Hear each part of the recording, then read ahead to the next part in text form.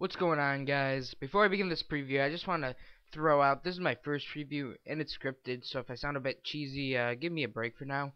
Also, all the information given here is based off interviews from the Fable creator Peter Molyneux and several magazine readings.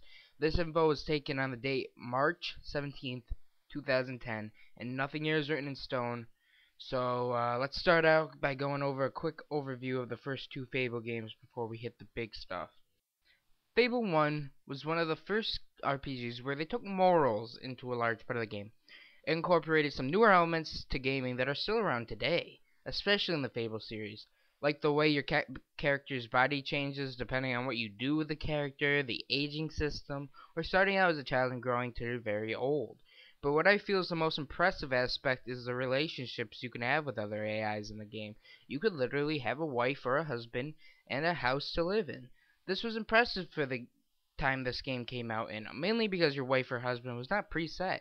It could be about any AI in the game. Then Fable 2 came out a few years later. This game totally redefined Fable 1. It took the core gameplay and turned it into an achievement, winning several awards. It also had its faults though, but wow did it bring some new elements to the table. This game had a slightly in-depth real estate system that consistently made you money even when you weren't playing.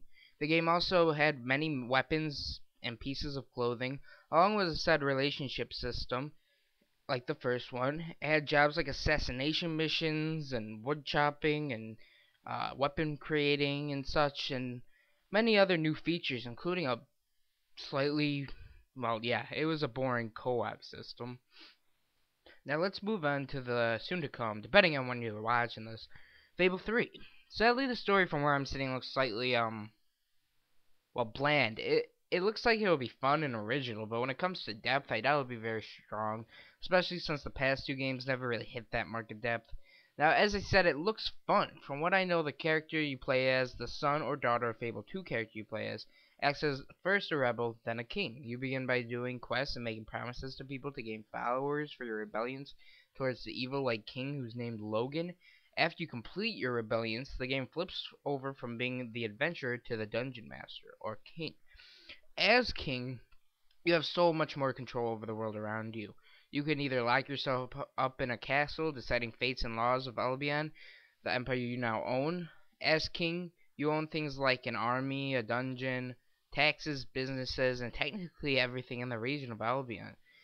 It seems from what the game creator Peter is saying, this is going to be a very in-depth system, and has a lot to do with the morals, for example.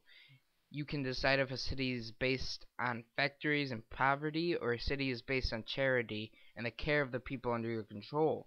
You can also visit people in many different forms. You can visit them as a nobody or a king, along with a few other mentioned ways. You are also expected to uphold a long list of promises that you made prior to your character's kingship. Many people will come to request you to do these promises, but if you prefer not to, you can literally reach your hand out, grab their neck, drag them to a hole, or whatever your dungeon looks like, and just throw them in. This leads us to gameplay. One of the new features that's going to be added to Fable 3 is the touch system. They're highly hyping this. The touch system is a tool in the game where you can use to interact with the AI more efficiently. What it consists of is, instead of pressing the A button to do something, you can actually control your character's arm to reach out, hold another character's hand, or perhaps grasp their neck. Then you can move your character around and they will go along with you. But they also tried to make the AI more complex and give them realistic ways. So for example, if you walk with a homeless man, he may get excited at first thinking you're bringing him to dinner. But if you approach a slave house, he may just try to escape and start crying.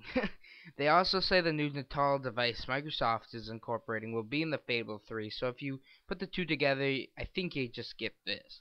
But that's just speculations on my behalf. They also said Natal will not be needed by any means, so if you don't have it or not planning on getting it, that's not a problem. Another thing they're going to really be enhancing is the weapon system. Not only are the weapons much more customizable to your character, but they are also sellable. There will be an online auction house in which you can put your customized weapon on and someone could buy or trade for it. I find this cool. The reason why this customization function is so new is because the weapons grow with your character and how your character uses them. So there is no most powerful weapon. You have to make that weapon by using a weapon for a very long amount of time, and depending on how you use the weapon, it will change its looks. You can use it to only kill the innocents, and it may become drenched with blood and black, and may have reddish aura, or you can go vice versa. This new weapon customization feature is also supposed to be very, very, very in-depth. It's like painting an empty canvas. And there'll be other simple changes, like the health system has been changed. Instead of having normal mathematical health, where you can take X amount of damage until you're dead, or heal yourself, variables, there will be the new age regeneration health system. There is also a new feature in which you can charge your weapon by holding the attack button, and you can consistently charge to no end. And as Peter likes to say, if you charge for about half an hour, you will make a nuclear explosion.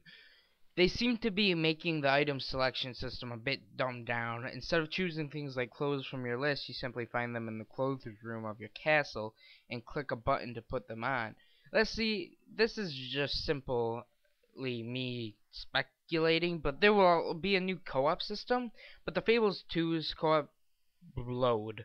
So I am assuming they'll really work on this one, and hopefully we can all have fun with our friends while playing this hopefully good new game. Now let's finish this preview off with what I hope from the new game. There's many things I would like to see from the new Fable 3. I would like to see a very in-depth multiplayer, a very large world to explore, a Mass Effect like magic system, a very large amount of abilities and powers which would add to the replayability, future game-changing events based on decisions from the past, or the past Fable 2 game, because you will be importing your Fable 2 character for your father or mother. Most importantly, I would like to see a fun, memorable story. Something that's not there just to get you through the game, or at least feel like that. I would like to see them actually take their time and make something really fun and entertaining. So now that we're coming to an end, I'd like to ask you all, what do you want to see in the new Fable 3 game? And thanks for watching my preview. I hope you liked it. I hope you learned it a little bit. If you have any questions, you can probably ask me. I've watched a lot of videos. I didn't want this video to go on forever, though. And that's pretty much all there is to know, though, right now. Thanks for watching. If you liked the video, please rate it. And subscribe to me if you liked me. And if you really want to be a good guy to get this video viral so other people can check it out, especially if you have friends that are fans of Fable, just favorite the video. That's all I really ask for you. If you're not gonna rate it, if you're not gonna comment, just rate it, or I mean favorite it. That's the most important to me. And comment below what do you want to see from the new Fable 3 game, and anything else you'd like to say. Thanks for watching.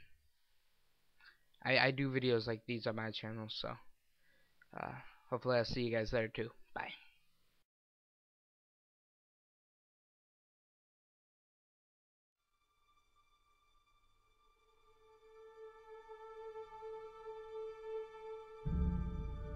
The kingdom of Albion is changing. The land needs a ruler. King or queen. Cherished leader or ruthless tyrant. Pure or corrupted. That future has not yet been written.